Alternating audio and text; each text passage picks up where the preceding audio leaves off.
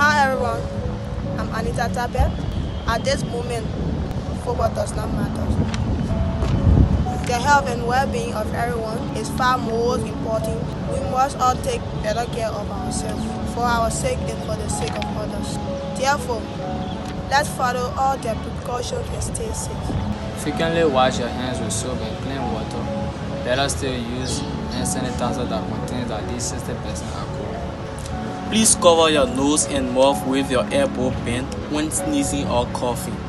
If you use tissue or other materials, kindly get rid of them properly. Avoid touching your eyes, nose, and mouth with unwashed hands to prevent the virus from entering your body.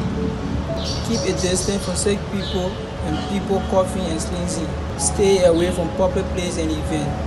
If you are unwell, stay home and isolate yourself from others.